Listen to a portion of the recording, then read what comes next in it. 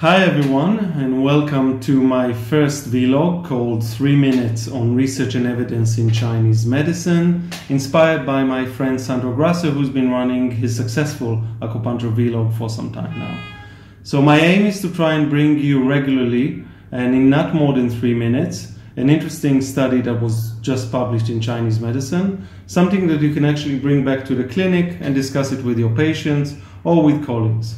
So let's get started with a very exciting publication that was published last week in JAMA. JAMA is one of the leading medical journals in the world, and this study was on the benefits of electroacupuncture for stress urinary incontinence. The study was a multi-center study, was conducted in 12 hospitals around China and included 504 patients, which is a huge number, at the average age of 55, who have been suffering from incontinence for almost 5 years. The participants were randomized to receive either real acupuncture or sham acupuncture, which is placebo acupuncture, 18 sessions for 6 weeks. So that's 3 sessions of acupuncture per week. You can see here in the picture the points that were used. Bladder 33 and bladder 35 were the real points, they're in pink. And in blue you can see the placebo points, which are near the real points but are not real, and they were not needled or they were not penetrating the skin. So let's get to the results, and the results are very exciting. So the mean urine leakage at the beginning of the study was quite similar. It was about 19 grams. You measure it essentially by putting a pad under and weighing it. And at 6 weeks, those who received real acupuncture had a reduction of 10 grams, so from 19 to 9, whereas those who were with the placebo electroacupuncture had a reduction of only 2, and that difference was highly significant.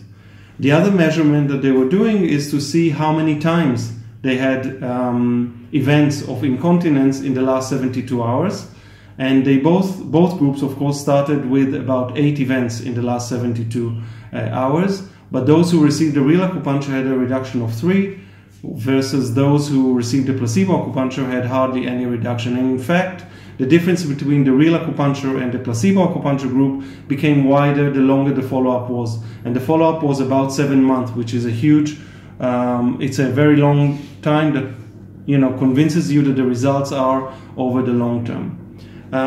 When you look at the summary of the data, in fact, 65% of the patients had 50% reduction in the urine leakage in those who received the real acupuncture, and those who received the placebo acupuncture had only 22% reduction in the amount of leakage.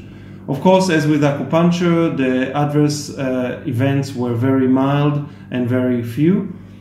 So what's the take-home message from this study? Well, urinary incontinence affects about 50% of the population, 49% to be accurate, and it really causes a significant psychological burden, first of all on relationships, on the ability to work, on productivity, and generally on the quality of life. And there's hardly any medications to help those patients. And so knowing that with such a robust study with over 500 patients, the results are so much in favor of real acupuncture, electroacupuncture, is nice to know.